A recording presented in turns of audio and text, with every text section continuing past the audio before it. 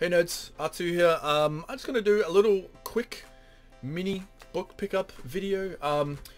Yeah, as I said in, maybe said in a previous video, I'm not really buying books anymore. I don't need to buy any books for a very long time. But there was just a few really small pile that I found for really cheap. So, in a couple of different various places. So I just, yeah, picked these up because they seem really interesting and they're adding to different sections of my collection. So the first one I got is Strata by Terry Pratchett, original cover. I'm not going for a complete run of these. This is just a sci-fi. It's an unparalleled science fiction from the author of Discworld. So it's very short, very short. So I just wanted, I've read some of his books before. I've read some of the Discworld novels. I just wanted to check out some of the sci-fi. Truckers is one of my favorite. I read that as a kid. I really need to revisit that. I have this sequel, but I don't have, I think it's called Diggers. But I need to get Truckers. But yeah, it's just called Strata. I think it's... No, I'm thinking of something else. It's okay. Yeah, so I got Strata. I got a Judge Dredd novel. This one is called Death Mask, or Death Masks. By Dave Stone. I have a couple of these. I haven't read any of them yet. I need to double check and see which one I need to read first, because I'm sure there's some sort of an order. But I love Judge Dredd. The original 2000 AD Judge Dredd is so, like, he's such a brutal character. I love his brutalness. So, and these are really hard to find. I don't know if they're rare or what, but they're fucking hard to find. So whenever I see them, I just pick them up. These were $1 each, which is great. Everything was $1 except for the book that I bought brand new, so which I'll show towards the end. Now I got this. The only reason I picked this up, I've got Remix. This is called Remix. It's by John Courtney Grimwood. It's William Gibson meets Quentin Tarantino, apparently. But I wasn't going to pick this up, but I read the synopsis, so I'm going to read you the synopsis because it is just crazy. You also have to turn the book this way to read the synopsis on the back. Okay. When Liz Alec Fabio goes missing on her way to school, her mother knows just the person to get her back. Fix Valmont, burned out DJ and crystal meth addict. Only Fix isn't just in jail facing statutory rape charges relating to Liz Alec, he's legless. Literally, since Lady Claire Fabio had Fix's cyborg limbs chopped off at his hips to stop him doing a runner. Meanwhile, aboard the Ark, Sister Aaron is collecting together 2 of every species to create a new Eden in deep space, while Brother Michael is even busier collecting handmaidens. Paris is under siege from the Fourth Reich, and a virus is sweeping Europe, eating all the steel in its path. What the fuck is this book about? It just sounds insane. Thought I was going to sneeze. So, I don't know. Okay. Then I got Unnatural Creatures. This is stories chosen by Neil Gaiman. So I don't actually know who the authors are. Ooh, it has a bookmark in there.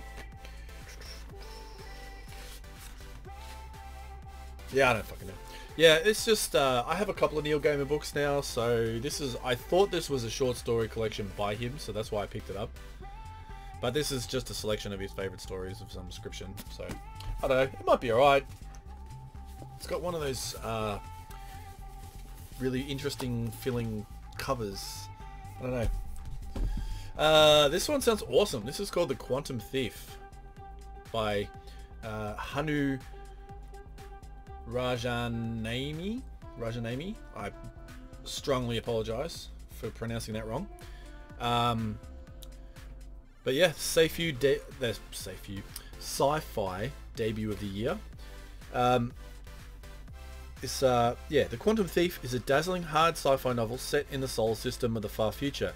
A heist novel peopled by bizarre post-humans but powered by very human motives of betrayal, revenge, and jealousy. So it's a hot... Oh, what's this? Some random thing. It was inside there as a bookmark.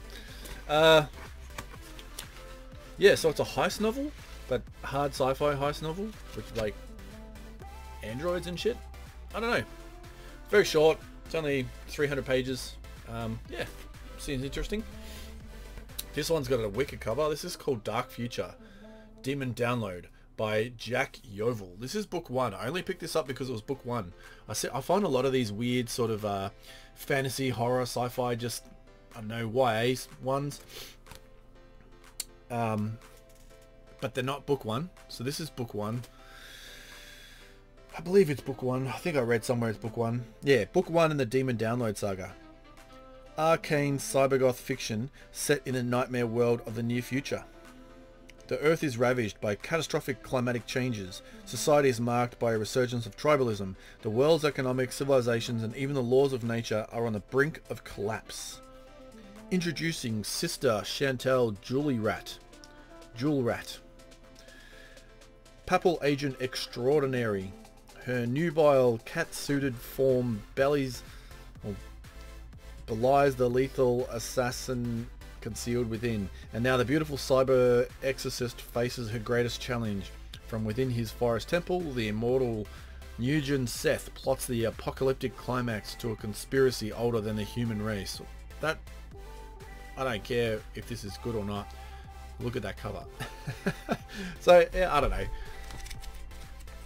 Again, it's only about 250 pages, so it's cool.